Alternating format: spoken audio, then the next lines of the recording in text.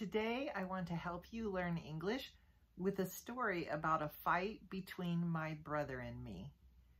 Welcome to English Coach 3Ts. I'm Tanya, and let me tell you, this fight was a doozy. When we say that a fight was a doozy, we mean it was a really bad fight or a really big fight. And the reason I remember this fight as a doozy is because of the way it ended up, which I'm going to tell you about here as I get to the story.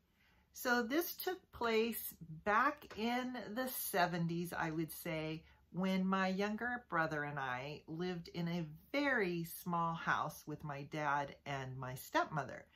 And they went out to some kind of event one night, and my brother and I were an age where we could be left at the house for a few hours and be trusted to take care of ourselves most of the time.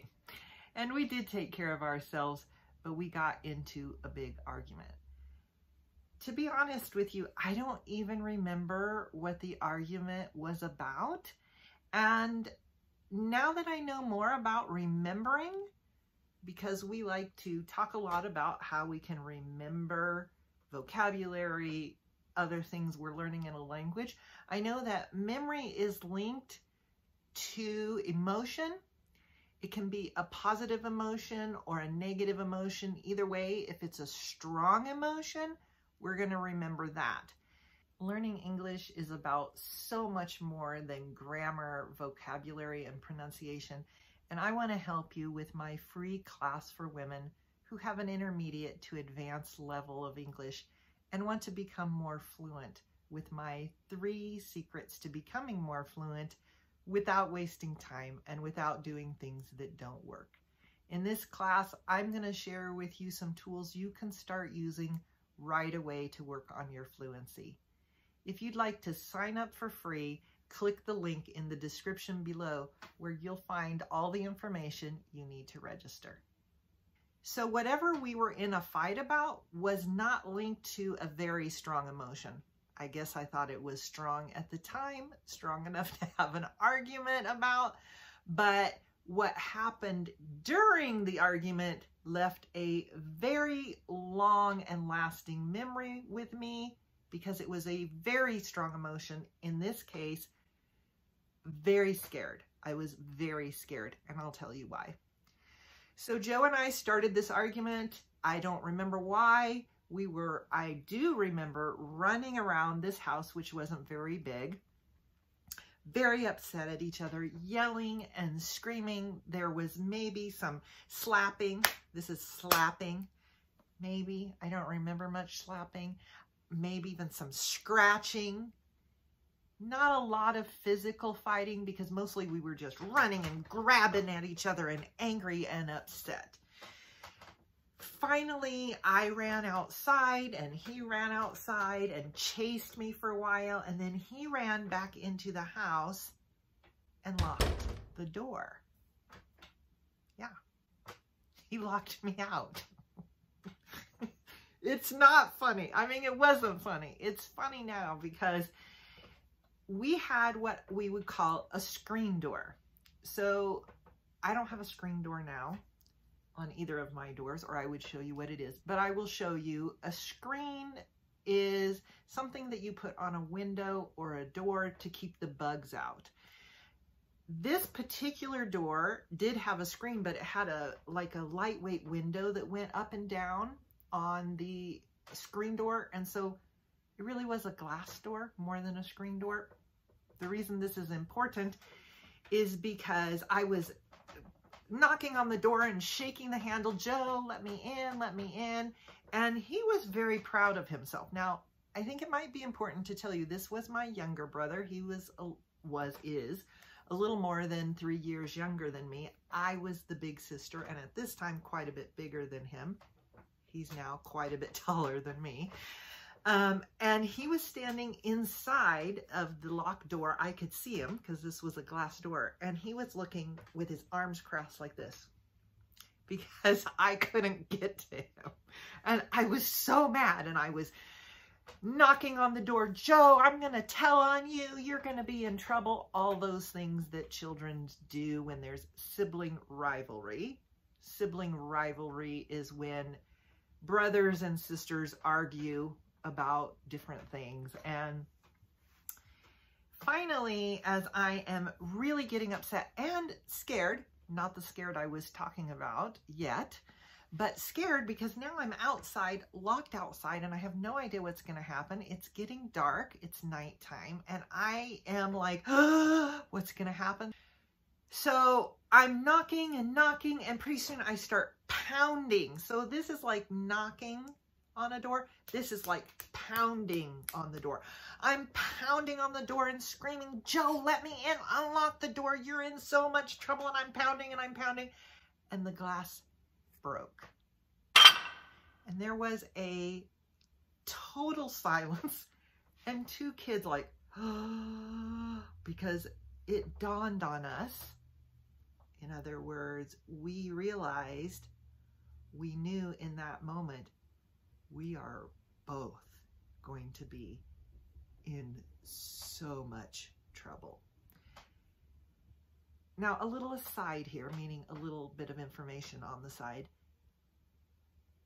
My dad was not the kind of person we would get in a lot of trouble with, but my mom and her whole side of the family, we would have been in huge trouble. So we didn't really know that we weren't going to be in that much trouble, but we were scared. Now, this is when I was really scared. As the oldest child, I would be expected to take care of the younger child and make sure things like this didn't happen. And I just broke the window and almost immediately started blaming it on him because he had locked the door. However, he didn't break the window, but I remember I wasn't conscious at the time of thinking this. I remember thinking, okay, we're in this together. I don't know what he thought. In fact, of course, you're only getting my side of the story. I'll have to ask him what his side of the story is. But the funny part of the story is we're both sitting there like, oh my God, we're in so much trouble. And Joe reached over and unlocked the door and opened it for me. And the reason that's so funny is that, of course, now that the door was broken, I could unlock it and let myself in. After that, I don't think either of us had any idea what we were fighting about. And our only thought was, what are we going to do? Now, remember, there's no cell phones at this time. It's not like we could call our parents or ask them what to do about this door. So we started cleaning up the glass. We cleaned up everything, you know, threw it in the trash and everything. And our idea was, this is so sweet to me now, but I remember at the time thinking this was a good solution. As an adult now, I see, oh, how scared we were. So we got all of our money together, which at this time in our lives was not much. I remember it was a lot of coins like quarters, nickels, dimes, pennies, and maybe $1 or $2 bills. We had piggy banks that we kept our money in, and we emptied them onto the table and made this little pile of money, thinking that we would pay for the door to be fixed. I'm sure it was not even close to enough money to fix the door.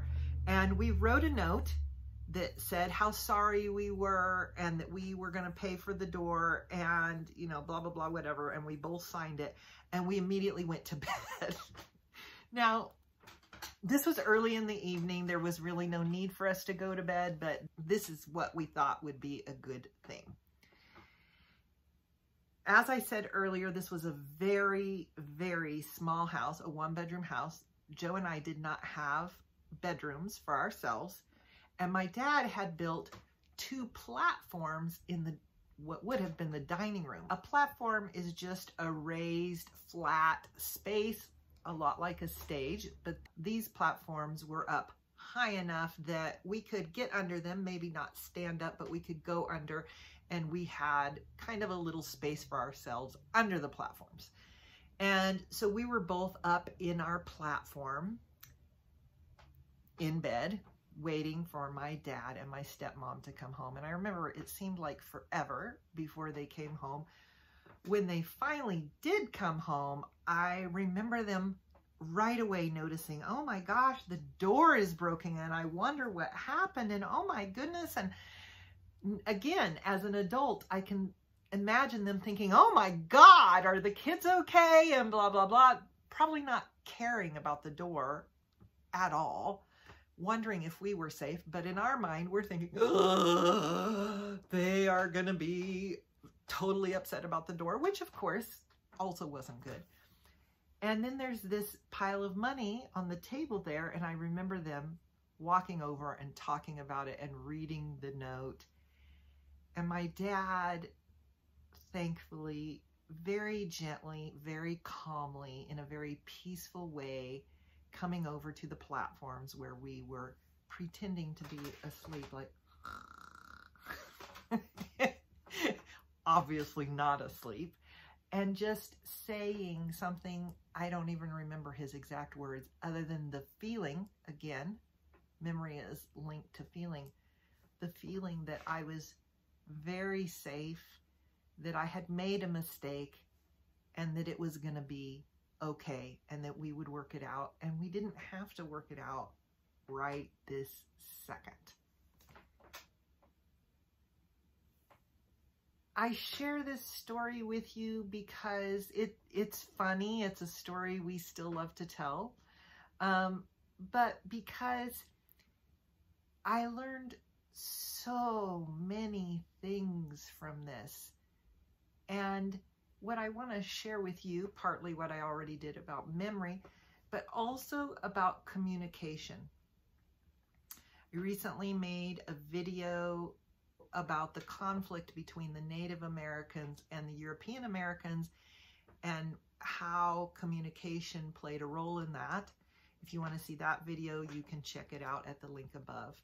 Communication is such a huge, important part of our lives, our relationships, whether they're business relationships, family, friends. And when we're learning another language, learning to communicate in another language is a lot. And I just want to take a minute to remind you that this is a huge thing. Even if you're trying to communicate in your own native language, if everyone understands the native language, it's still difficult to communicate. So maybe you can cut yourself a break when trying to communicate in your second or third or fourth language.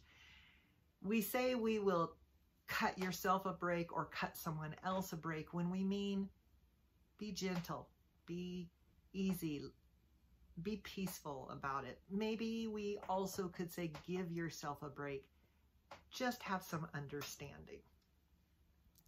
And then the other thing is how my dad role modeled being peaceful, and how important I think this is at any time in history, definitely at this time in history. And what can we learn from that? I know that I was very fortunate to have this experience. I didn't know I was fortunate until I became an adult, actually quite a ways into my adult life. And I share this with you because I too have needed to learn how to have peaceful interaction with people who have maybe made a big mistake or a small mistake, who may have done something that cost money or has caused a big problem. Because when we have a more peaceful life, I'll speak for myself. When my life is more peaceful and has less stress, it is much easier for me to learn anything. Now that part I can say has been proven. We learn better when we are not feeling stress. I think that is relatively easy to believe. And so one of the things that I do this to help my students as well, is how can we create less stress in our lives? How can we create a learning environment that's conducive to learning, meaning that it is a good learning environment? I hope that if nothing else, this story was entertaining and maybe made you chuckle. A chuckle is a little laugh, because anytime that we are listening to stories, the news, articles, whatever it is, in a way that we can understand most of what is being said, we are increasing our fluency. And if you want to continue increasing your fluency, I suggest you try this video next, and I'll see you there.